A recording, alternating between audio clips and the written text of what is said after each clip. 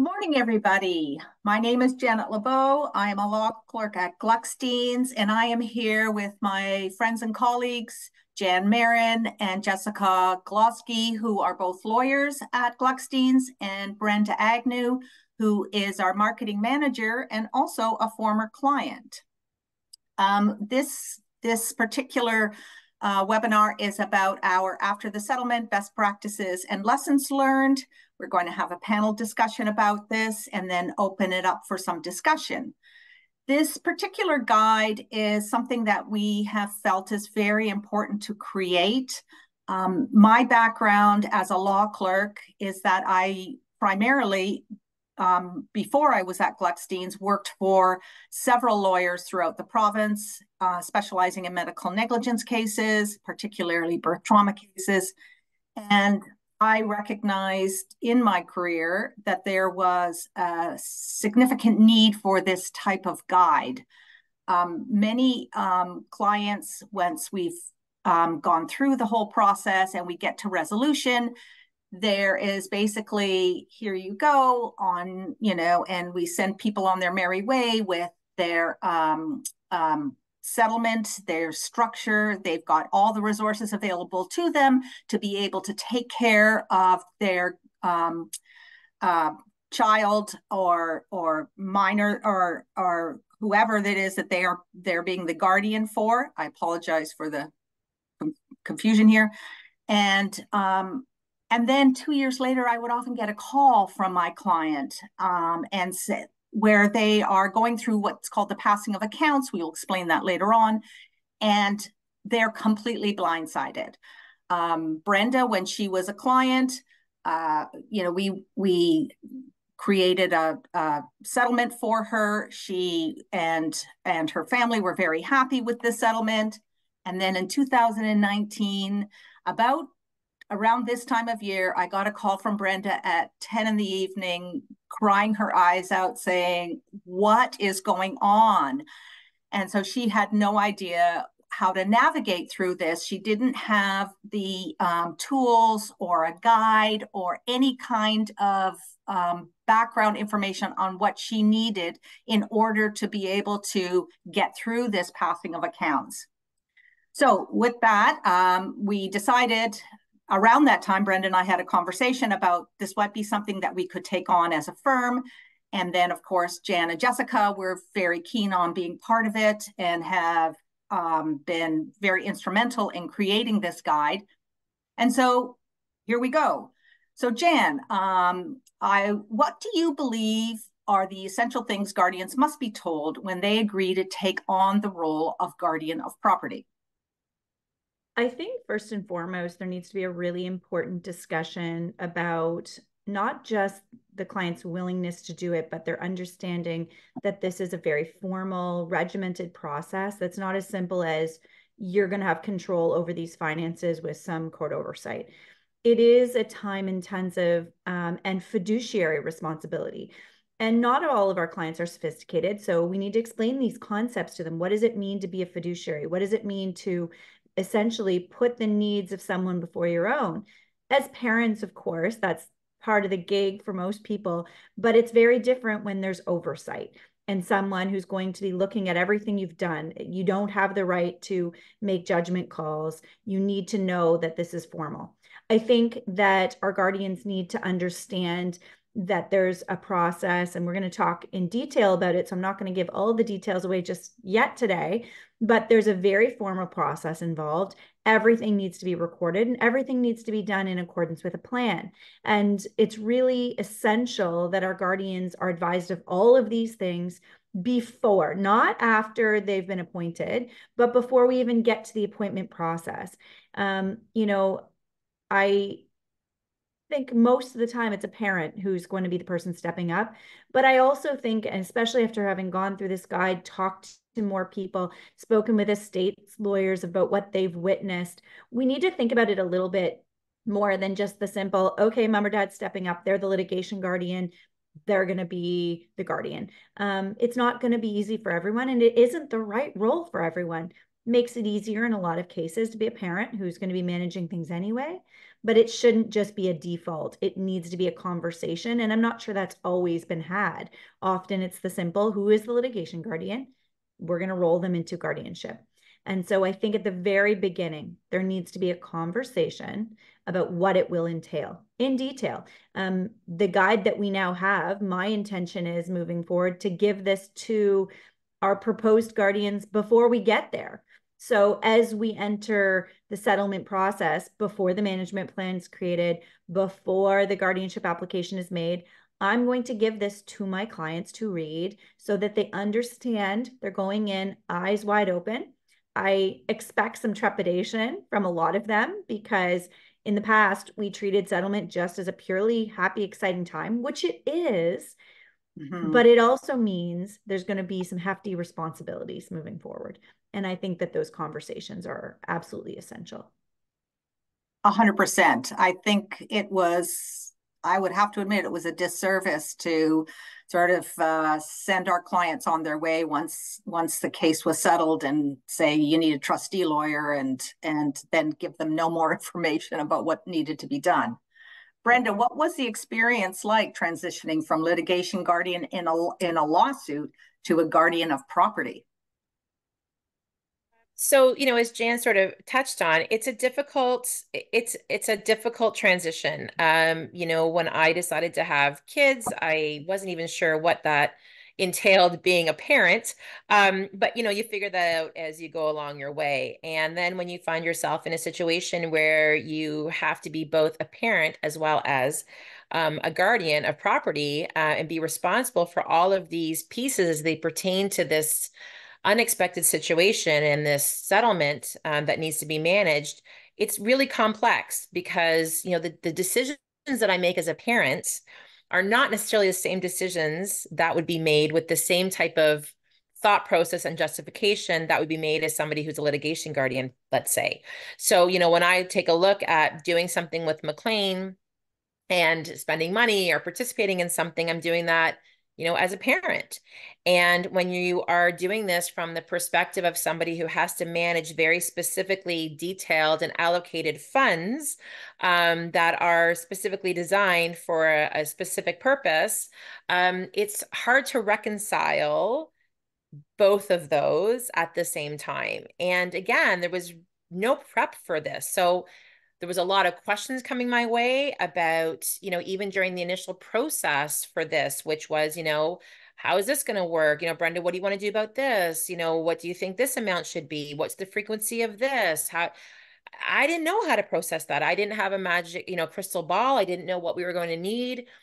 McLean was younger at that time. These were things I had never experienced, things that I had never been through. And so I didn't know those answers at the time. And then, you move past getting all of those details put together for the sake of the management plan and the structure and moving forward. And then you have to live it in a reality. So then, it comes down to how is that money being spent? How is it being tracked? What is it being utilized for? And it's hard. It's really difficult. It's difficult to wear a bunch of those hats, and it's difficult without the experience and know-how, to just know that you're doing if you're doing the right thing, are you doing the right thing? And ultimately, again, these are funds that have been determined to support McLean for the remainder of his life. And I have to be super responsible about how those are being spent. And I might think it's responsible, but there may be someone else who disagrees with me on that. And that's a difficult piece to reconcile as being a parent and a litigation guardian, or sorry, a guardian of property, and being responsible for everything that comes with. So it's hard. It really is. It's difficult. And and all the help that we can give to somebody, the better. Yeah, 100%. Jessica, what is the management plan and how and why is it created? So at a high level, the management plan is just a component of the application for guardianship, and it applies whether it's for a minor or an incapable person who's an adult. And both the Office of the Children's Lawyer and the public guardian and trustee have copies of their blank plans set out on their website, and links to these can actually be found in our settlement guide. But the purpose of the plan is really to outline how the proposed guardian for property intends to manage the funding that's available for their family member. Because guardians will need to closely adhere to this plan, it's important for them to work closely with the lawyers who are preparing these applications to put together a realistic plan that will meet as many of the incapable person's needs as possible. The plan can be totally customized within the parameters of what's available in terms of funding, of course, but to ensure that the settlement funds will be used in the best interest of their family member. So proposed guardians will really need to think about their treatment needs, attendant care costs, educational expenses, accessibility devices, recreational expenses, and the list just goes on. And so it's essential for parents and families to remember that the courts, the Office of the Children's Lawyer, and the public guardian and trustee are looking out for the incapable person's best interest. And so families might get some pushback or be questioned about what they put in the management plan and why certain elements have been prioritized over others. So creating a management plan can be a bit of a balancing act, and the decision to include certain things over others can be very difficult for family members, especially when the individual in question has significant needs that will span over their lifetime. And so this is why it's really important for lawyers who are creating these management plans to talk to our clients and their families realistically about what will most benefit their loved one. We really need to have open and frank discussions with them about their needs, their wants, and not just consider what they need and what they want from a medical perspective, but we also need to consider what will help facilitate their lives, what will help integrate them into their families and their broader communities. And just another thing, it's important to remember that once the management plan is set and approved, it really does need to be followed. Of course, the plan can be amended in the future to reflect changes in either the person's needs or the cost of services in the future. But the amendment process is not the simplest. And so it's really important for families to start thinking about how the funds should be used to best benefit the incapable person very early on in the process. Thanks, Jess. Brenda, from the perspective of a former client and guardian, what advice do you have for legal teams when creating a management plan? What things should they ask their clients? So, again, having been through this and having spoken to numerous other families now over the number of years that have shared their experiences with me, I really think that there need to be some detailed conversations about, so explaining to the parents in a little more detail what this is, what this means, why this is important, so that they have a better understanding of what the management plan is and what it does incorporate. And then having a deeper conversation about, what are the priorities for the family as well? What are some of the items outside of those traditional let's say interventions or traditional spends. And so if we were to look at something like even therapy, I think traditionally we probably saw management plans that include PT and OT. We know now that we need to look at things like augmentative communication, speech and language pathology, feeding therapy, cortical vision impairment. Like there's so many other therapies that, may be incorporated. And so do we need to take a look at incorporating those in detail or making it a bucket therapy, an overarching therapy allocation? We need to take a look at adapted equipment that may pertain to recreation. So, in the past, I think we put things in there like wheelchairs and, walkers, and all of those are super important. But are we making allocations for things like shower caddies and commodes and adapted bikes and, items like that, because at the end of the day, we want to make sure that this family and this individual has what they need to be as functional and independent as possible and to meet their needs. And so even things like a hospital bed, there was never a conversation about would he need a hospital bed. And the reality is he gets bigger and he gets larger, he's going to need a hospital bed. He's going to need a ceiling lift. He's going to need a track system. These were not conversations that we had in great detail. And these are things we're encountering now, in addition to some of these other pieces. Is travel important to that family? And, I think some people may think, oh, travel is a luxury. I would argue that travel is a necessity for many individuals, and especially for those who don't have typical life experiences in other ways, that maybe these are experiential things that they would need. And so what does accessible travel look like? Are there costs associated with that? So I think having a deeper conversation and trying to capture as much as possible for the management plan, I think is vital, so that when we hit this mark in 2 years from now, even the way that we look at attendant care and being really intentional about that and what that looks like and what that needs going to be, I think the more that we can be thorough and try to touch all points, I do think it's going to be a more comprehensive, more complete management plan that hopefully meets the needs. And then we avoid issues down the road when we pass the accounts for things that have not been allocated, have not been accounted for. So that would be my advice, is just to try to have a really fulsome, thorough, in-depth conversation. And maybe we need to take this one step further, guys.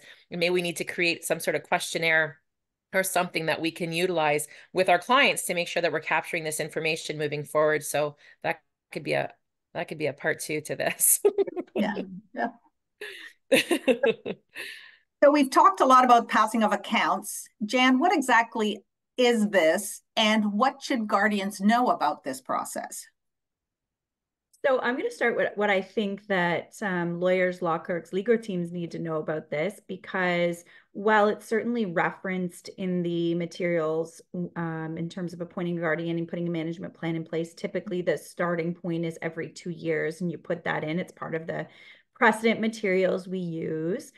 I will certainly disclose, for my part, I don't believe I had a full understanding of what exactly was involved with passing the accounts really before we undertook this entire process.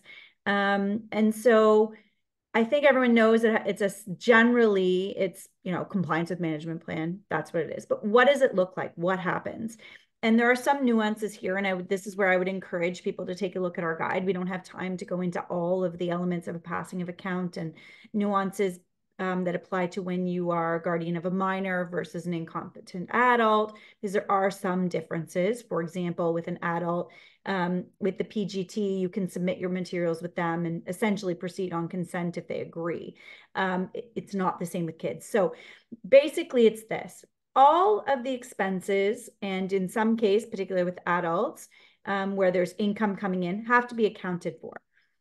It's more in depth than doing your taxes, much more than that, because you're not having to account for where your money went.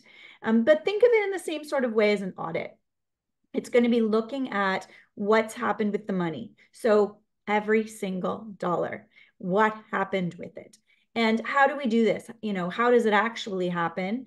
In an ideal world, the guardian will have kept something like an Excel document. We'll have folders of every single receipt. And estate lawyers will tell you, never, ever use cash. Try to use solely cards if you can, or, whether it's an e-transfer, something that's easily documented, so that if there are more questions and follow-up, you can get to the root of where did this money go and how can I show where it went, but record it. Absolutely everything. And imagine what that's actually like. And you see Brendan nodding away here, because, your kid needs some extra incontinence supplies. You run to the grocery store, you grab some extras. Here we go. Whatever it is, right? Like there is a million little tiny expenses, which I'm guessing most guardians don't even account for, because these are the things that just happen as part of day to day. But if you want to use the funds, which can be usually used for things like that, it has to be accounted for, every cent. So imagine splitting up groceries, splitting up when you go to the pharmacy for meds, like absolutely everything you can imagine has to be accounted for. There's the biggies, which are, the monthly or weekly attendant care expenses that are being paid to the PSW, RSWs, whomever it is that's providing some care, an accessible vehicle every few years. But those are not the things that are going to be causing grief to our guardians. The things that are going to be difficult are the things that are happening on a frequent basis. Brenda talked about recreation. So if you want to go on a trip and there's been some money allotted for additional expenses, well, let's think about how this works out. And, Brenda will be able to add to this, I'm sure, because I personally haven't been through this. But if your standard ticket, you're going to bring your kid on a vacation, okay, X dollars, you have to pay for that yourself. But it's the extra overage. And now we're going to have to show, what are you comparing it to? How are you saying this is for this special need? Did you need to get an accessible room, and did it cost more? Did you need to rent a vacation home that's completely wheelchair accessible, and it costs an extra few $1,000s to do that. What are you comparing it to? These are the kinds of things that you're going to be asked as part of this process. And that's why it's so essential that our guardians understand what will be expected of them. So recording all this, and if you have an Excel document and you're putting in there, you know, this extra $2,000 for the vacation home, you better add some links of all the other properties you considered, which were less money, but not accessible, so that if you're questioned, you can refer to all of these things. And this is what we're talking about. It really is an audit. And for adults, and I think it's really important to mention this too, because with a kid, you know, you've got their regular expenses mom and dad would normally cover. You've also got all these other things that are medical needs or extraordinary needs, but we're not really having to deal with income per se. Usually that's dealt with in the whole number. With an adult, it's an entirely different situation. And it needs to be treated differently, because every dollar that comes in through incomes, through disability, like LTD, STD, if they have investments, if there's one single family account, the money gets mixed. All of a sudden, all the financial decisions you previously made as a couple, potentially, if a spouse is now guardian, is going to be audited. Did you want to renovate your house with the money available through your partner, which you would have done for sure, no problem? Nope, sorry. Now a court's going to have to look at that. So there's all of these things that are happening as part of this process that I would be willing to bet the majority of guardians are a big shock. And so having a guide like this to put these individuals in a position to go into it, not only with eyes wide open, because it's going to be hard. It is what it is, but so that 2 years down the road, they don't find out this information and all of a sudden think, I have to recreate 2 years of expenses. It's not going to happen, right? And it's a problem if you can't, because if you've spent money that was not accounted for out of your own pocket, you have to repay it to the person under guardianship. This is what it means to be a fiduciary. Your rights and, you know, are not considered at all. You entirely have to be thinking of the person that's under guardianship. And it sounds like a scary process. And imagine going through this without having any warning ahead of time of what the how detailed the passing of accounts is. And so that's where I think, personally, I think I did a disservice to my clients when we sent them on their way after they've had resolution of their case. And then 2 years later, I hear from them, and it's, you know, and it's never a good phone call.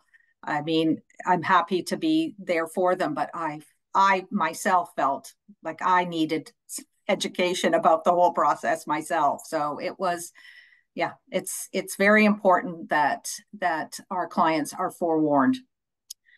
Jessica, in what situation should an estate lawyer be engaged in the preparation of an application for guardianship and creation of a management plan?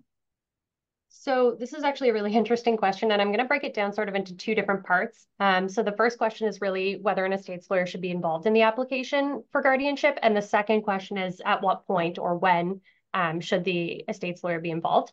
And so the long and short of it is really that an estates lawyer should always have some kind of involvement in the guardianship process. They're the experts in this area. They'll be the ultimate resource for families who've taken on this responsibility. And of course, to answer the question of when, the earlier on in the process, the better. But I will say the reality is that there's a bit of a balancing act here too. It's really common for the personal injury lawyer to take the lead in preparing the application for guardianship and taking on the creation of the management plan, just because of the cost of engaging an estate lawyer can be, there is a cost, of course. And so when considering whether to engage an estates lawyer and what point, the biggest consideration that I take into account is the complexity of the case. And so I look to factors including the settlement amount in question, the needs of the incapable person that we're talking about, and the needs that the guardians have prioritized to help make this decision. So for example, we've had some cases in the office where families have had complex plans to use settlement funds to either build or renovate accessible housing. And so situations like this might prompt us to have early discussions with our clients. I'm sorry, I'm losing my voice a little bit. Have early discussions with our clients about the recommendation to involve an estates lawyer from the outset to make sure that the management plan is drafted in a way that ensures that it gets approved and minimizes the need for future amendments down the line or for future justification at the passing of account stage. It can also be helpful to involve an estates lawyer early on when there's a situation involving incapable adults. So this is the scenario that Jan was just making reference to earlier. So when we have an adult who suffered a serious injury later in life, unlike a child who will have discrete and separate funds coming from their lawsuit, an adult client might have assets from before the accident or income coming in through some stream. And these assets can be jointly held with either a spouse or another family member. And so just as Jan alluded to, the management of all of the client's assets, including family assets, can become the subject of the management plan. And so decisions are no longer simply just made by a spouse or another family member, for example. Just like Jan said, this has to be accounted for, before the courts or the public guardian and trustee. And so an estates lawyer can be really valuable in the process like that, helping to manage complex asset situations or just providing fulsome advice to those clients. In situations, though, where settlement funds are more limited and the needs of the individual are well established, it might be more appropriate for the personal injury lawyer to handle the application and might recommend that the clients consult with an estates lawyer on either an as-needed basis or throughout the drafting process, just to help them navigate through their responsibilities as a guardian. But ultimately, the decision of whether to involve an estates lawyer and when to do so, it really depends on the situation and what our clients are looking for. Thanks, Jess. During the pandemic, we saw healthcare costs soar, including the costs of care providers like PSWs and RNs. In these situations, guardians may not have enough funds to cover necessary care and may wish to use money allotted to recreation or other medical costs to cover an essential service like attendant care. How can a guardian best manage this difficult situation, Jan?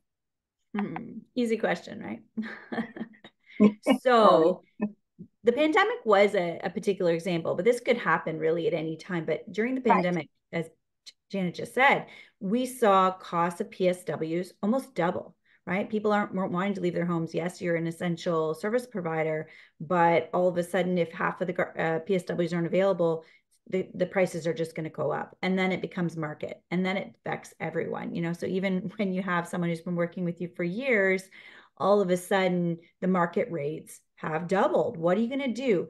Your management plan gives you, let's say, $2,000 a month for your attendant care expenses, and you have organized your life so that every day from certain hour till certain hour, your family member has their PSW there with them while you work, sometimes outside of the home. This is essential. And you expect that there might be some variation in costs over time, but you don't expect a sudden doubling of cost. Or your accessible vehicle completely breaks down, gotta buy a new one suddenly out of the blue. What are you gonna do? What do you do? So there's the what do you do in the moment, and there's the how do you prevent this from being a really problematic situation. So in an ideal world, which, most people were not living in ideal worlds, but in ideal worlds, there's some flexibility within the management plan. So instead of saying that there's going to be $2,000 for attendant care, there's going to be $300 for physiotherapy, there's going to be $500 for occupational, whatever, like all of these different things. You might have allotted in a management plan a certain dollar figure for the following categories of medical goods, and you list all of those things. Now, is the children's lawyer going to push back against you and say, I want to know how much everything costs? Some of them are more particular than others, and okay, we need to consider that for sure. And you may not be able to do it in this way, but this is one way to consider it. There's also adding in a miscellaneous category. Add an extra $10,000, $15,000, depends on how much funds you're putting into the management plan. Obviously, that's always a consideration. If you have had a very difficult case where causation liability is very difficult and you get 25 cents on the dollar, all the needs aren't going to be taken care of in any world. But adding some ability to have some flexibility through, multiple things covered under the same category, a miscellaneous fund that can be accessed. Okay. Those things are going to help our clients as they become guardians and move into this role. But what do you do in the moment? You don't have that flexibility. So there's a couple of ways, and I'm going to caveat this big time. So if it is absolutely essential, and it is, remind yourselves of something, again, the fiduciary thing. It's not what's best for the family. It's not what's best for the parent or the guardian. It's what's best for the individual. So if you are going to deviate from your management plan, number one thing you need to know is be prepared if the deviation is not approved. Anything you've spent outside of limits that were allotted for, you could have to personally pay. Simple as that. This is like the politician lawyer answer, but it is what it is. And that is, you need to know you're at risk of having to pay it as an individual. That being said, if it is something truly essential, the vehicle, for example, that you really can justify as an essential need for the person under guardianship, there's a good chance that the court will approve that expense. Okay, there is. But it's not a guarantee. This is where it's really tricky. It's a very difficult situation to be in as a guardian, especially if you're talking about a $70,000 accessible vehicle. What an expense to potentially have to cover yourself. But that is not something to make your life easier. That is something essential. Your family member needs to access the community, access school, access whatever it might be. That's essential. If it is attendant care, this is more tricky, I think, because there's an argument to be made both ways. There's the argument to say this is absolutely essential for this person who needs the care to be safe at home. But what if it's a time for respite care? What if it is on a weekend when the guardian's around? It might be more nuanced, right? We need to think about these things in terms of what you're spending the money for. And the big bummer, truthfully, and I'd love to, Brenda to nod or disagree with me, she can if she wants, is that a lot of times I think the guardians sort of taken one for the team, and the guardian's needs. And I actually see I'm going to answer our attendees' question because it's about guardian needs, and high level guardian needs are put last, really, and not considered almost at all in this process. It's really because, again, you're a fiduciary. Your needs are not what's important here. It's the needs of the person that you are the guardian of. That's the bottom line. And so in terms of what do you do in these situations, you have to tread very carefully. You might want to consult with an estate lawyer before you do it to get their real opinion, especially if it's a huge number, like an accessible vehicle or something of that nature. You really need to do that.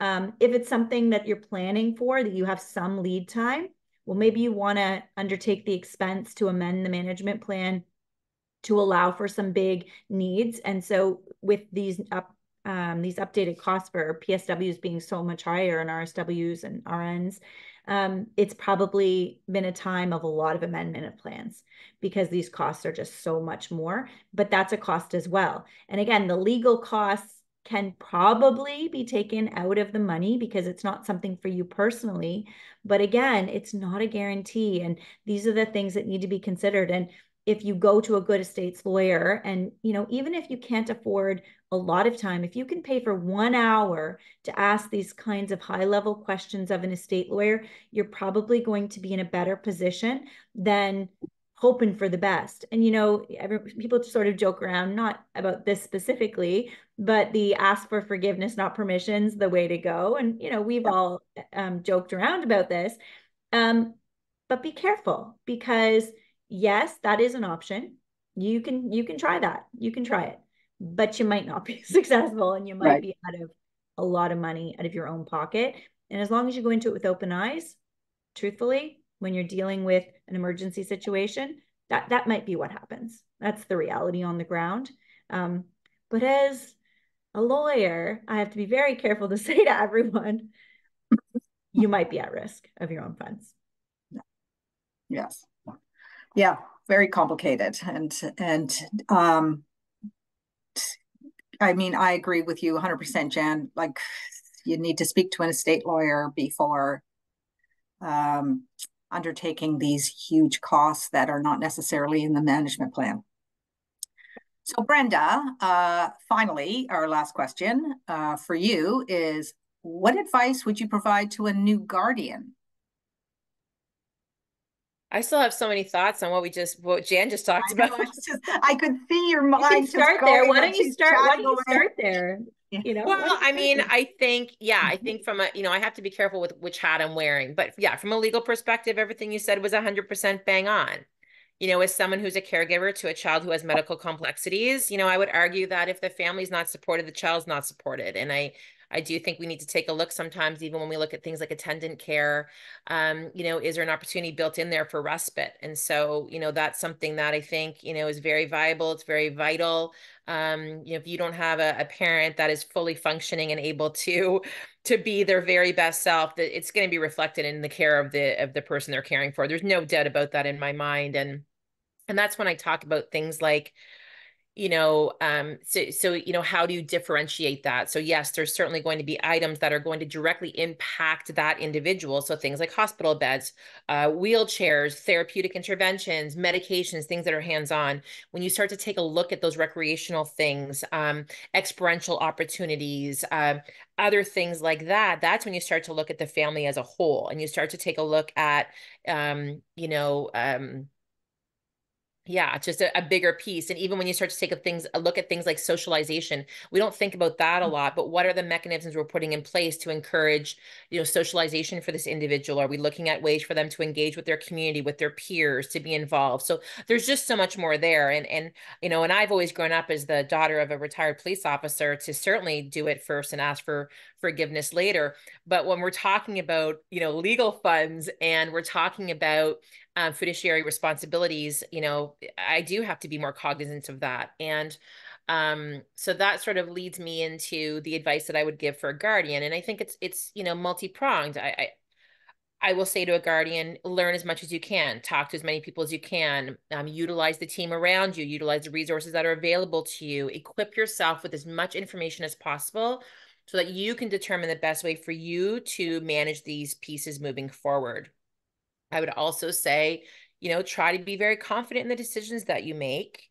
Keep all the information, not just the records of what you spent, but why you spent it. Have a justification there, have a rationale and a reason for it. During the pandemic, it's a great example. And yes, we hope it doesn't happen again in our lifetimes, but it does offer an example of things that can go unexpectedly one way or the other. And so we saw situations where, there was a lot of gaming systems that were purchased, not just for typical individuals, but also for people who had, neurodiversity, because it was a way to stay connected. It was a way to engage. I know that, our purchase of movies and things like that went up through the roof because there was just other things that were going on that we had to entertain our son with, or we had to engage him with. So, you need to be intentional, not just with the purchase, but why you did it. So make a record of, I spent this amount of money doing this, but this is why. And you have to capture some of those nuances, because when it comes down to a discussion about why this money was spent, you're not going to remember a year and a half from then, but why this was important. But that nuance could make the difference between you needing to repay those funds when really the intention behind it was beneficial to the individual and it was actually justifiable. You just don't have the rationale there for it. So, keep records of it, not just the spend, but why you did it. Understand that, you are going to get questioned on the decisions that you make. This is not personal. And I remember the first time I went through the passing of the accounts, and I said to our estate lawyer at the time, I said, you please let the children's lawyers know I will have him packed up and ready with his bags at the door. They can come and take him any time they like, because I'd had enough. And, it's not personal. Now, she didn't give that message to the OCL, thankfully, but that's how I was feeling. I thought, I live with this 24/7. In addition to everything else I have to do in my life, my kids are my priority. McLean's well-being is my priority. I've spent 16 years making sure he has everything he's needed to be functional and independent and supported. And now I'm being questioned about my decision. And it's not personal. And I needed to understand that. So, you have to just be strong in that piece. And then you also, as you said, Jan, you got to be prepared to pay things back. And the first time of the passing of the accounts, when I was hit with the potential of having to pay back $18,000 in extraordinary costs for PSW support, because it just wasn't captured that way in the management plan, it devastated me, obviously. And we didn't have to pay it back because we had the justification. But the second time I went through the passing the accounts, I had to take one of two, which is either we don't submit this and we eat it, or we go ahead and submit it and my line of credit is ready to back it up.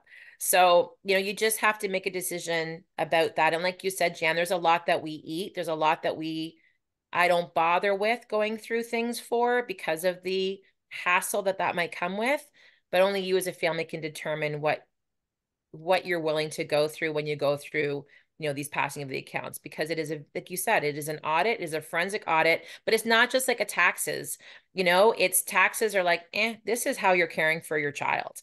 And it's hard not to take it personal. So be prepared, be strong, be an advocate, take advantage of the expertise around you, take advantage of the team that you have in front of you, supports, resources, and just document and explain everything, because you never know when you're going to need it. And download our guide, because that'll help you. That's my advice for you. And take a look at the guide. And Brenda, do you want to maybe explain how we can access the guide to anybody out there?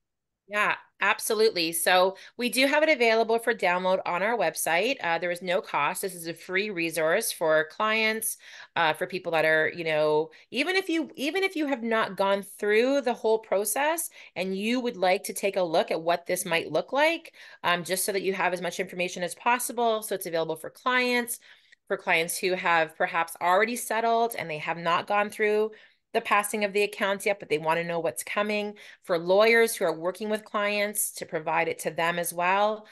So yes, you can access it, Gluckstein.com. There's an area on our website that has papers and guides. So you can go there, you can request a copy of the guide. But in the absence of that, if you're having a hard time navigating our system, certainly just, shoot us an email at info@Gluckstein.com. We'd be happy to facilitate that for you. But yes, it's a free guide, and we hope that many people can benefit from the resource we've put together, because I do truly think it addresses a gap that has been there for a while. I agree. We've already answered the question that was submitted. No, I don't think we did. Do you have something? Yeah, we referenced it tangentially because I had seen it, but so the question is, what about long-term trauma therapy for the guardian, and is this an expense that can be accounted for? And I wanted to address it in a couple different ways. And so it depends what exactly the person asking the question meant. So if you mean trauma related to being a guardian is one thing. If you mean long-term trauma therapy because potentially the lawsuit, your loved one needing to require a guardian, there might be trauma associated with that. So it depends what that means. So I'm going to answer it from both scenarios. So if the long-term trauma therapy is necessary for the guardian because of the nature of the injury that the individual suffered, that would have had to be accounted for in the lawsuit through a Family Law Act claim brought. And so money would have had to be set aside for that. If we're talking about from all of the stress and additional life pressures that being a guardian can put on an individual, there's two ways to answer this question. The quick and easy one is no, there's nothing specifically for that. But the more nuanced answer is that guardians are entitled to be paid. Now, why haven't we talked about that yet? There's a reason for that. And that is because most family member guardians are not paid. And why would that be? We've just finished talking about there's all this work. It's so much effort. Why wouldn't we put that in and allow for payment? There is a reason. Usually, 99% of the cases, there's not enough money available for the person who suffered the injury. There's not. And so when we're talking about usage of funds and how it's going to be managed, again, the bottom line is that money, usually the family members say, and the guardian says, I want the money to go to the person who needs it. When I'm not around, I want there to be money left so this person can have care providers, can live not in a long-term care home. They can have someone assisting them. There's all these reasons, right? But Brenda made an important point, which is if the family members are not in a good position, how can you be good care providers? And it's interesting because there's two sides of that. And one, which is the guardian isn't necessarily a care provider in every case. A lot of times they are, but you've talked so much, Brenda, about the hats you wear. And you do, like you wear so many hats. And I would say you wear three distinct hats as it pertains to McLean. One is his mom, two is his guardian, and three is his care provider for his extraordinary needs. And they actually each arguably have some distinctions to them. And so in terms of, but well, what if the person needs the support? Can you be paid? You can be paid. You absolutely can. But there's one more nuance that needs to be mentioned, and that is that paid versus unpaid guardians are held to a slightly different standard. If you are paid as a guardian, as you're entitled to be, and it's annually 3% of the money that was managed that year, can be taken as a fee for the guardian for it's a time, it's a job. But if you're paid and you do some of the business of ask for forgiveness, you are going to be held to the standard of a professional guardian, somebody who does this for a living. If you have something you can't justify because you didn't keep a record of it, and otherwise it's small, it's a needed item, they may not look at it as closely, your feet are going to be held to the fire. And so you might end up losing all that payment, not to mention the additional stress and effort of the passing of account, and now the money having been taken out of the person under guardianship's funds. So there are some nuances there that really need to be considered. And every case is different. So, we've had clients, it's not common, where we do have a corporate guardian, they're paid, it's a huge expense, but there wasn't anyone in the family who could do it. The money had to be there. I can actually not think of any of our clients who have elected to be paid as guardians. It's just not the common thing to do. But there may be situations where there is, a family member insists upon it. But then I would also make the comment to them, okay, but I need you to understand you're going to be held to a very high standard if you're paid. And it is something to consider. I also we didn't touch on this today, but one of the things, and it's in our guide, but for anyone listening, Jess mentioned about having a state lawyer being ideal for every single case. Again, financially wise, it's not always what's happening. There's lots of personal injury firms that never use estates lawyers to do this, and we are cognizant and aware of that. And it's a cost element, but it's not an all or nothing proposition. So having, I mentioned before about our guardians consulting with an estate lawyer, paying for an hour of their time. We can do that too. As law firms, lawyers, just get something approved, get a consultation, ask some questions, advise our client guardians to get that 1 hour initial opinion at the beginning. So for things like, one of the things, we had a panel a few months ago on this, and we involved an estate lawyer in that panel. And she said, when people consult with her day one, she gives them a list of bookkeepers to use who are not, this is not an accountant, this is not, it's an expense, but it's not super expensive. And it is an expense, by the way, that can be paid for out of the funds under management. It's not something the guardian has to pay privately or independently. But a bookkeeper that has experience with estates bookkeeping or guardianship bookkeeping can give you all kinds of advice, practical advice. They're not a lawyer, of course, but they're going to be really experienced, and you can have someone assist you. Can they create an Excel document for you? Here's something you use. Here's a precedent. Here's how to do it. Here's how to take care of it. And so, we recognize estate lawyers are not going to be involved in most cases, but it's absolutely worth reaching out to one to get that input at minimum. It's not expensive to do that, to prepare the documents yourself and get some advice. Okay, those are my final words. So I don't know if anybody else has a question that's out there. I don't think. I think, Brenda, unless you have something else to add, I think No, I mean, the last thing that I'll add is just, again, it's a great resource. I'm really, and I've said this before, I'm grateful that we have put this together. I think it does address a need that is there. It addresses a gap that exists. My hope is that it can help even, one lawyer as they move forward, one client as they move forward. And I would just encourage people, if you're in this field, if you're in this area, to make sure that you are doing your very best to provide your clients with the tools and resources, the fulsome conversations, make sure that you're not leaving them in a situation, never from an ill intent, but in 2 years down the road where they are very unprepared and very upset and very sad, because it's the last thing that we want to have, right? We've done so much work to get the client to this point where we have found a resolution for them, a positive resolution, so they can move forward, hopefully, with optimism and plan for the future. And then wham, and again, not from any ill intent, but I just think it's something that's just sort of sat there as a gap. And I just would encourage people to make sure that they're accessing this resource, so that they can make it available. I agree. Thank you very much, everybody. Thank you to the panel. Thank you for everybody else out there and anybody who accesses this later. But check out our guide. Thank you. Bye now. Bye, everyone.